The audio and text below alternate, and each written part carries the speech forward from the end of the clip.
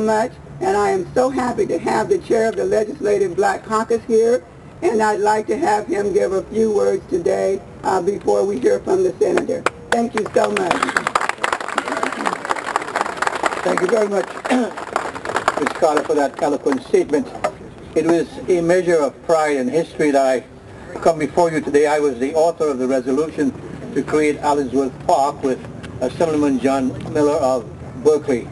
And during my retirement from Congress, I had occasion to visit the park and was somewhat disappointed at the manner in which the park was being kept. I am told since then it has improved considerably.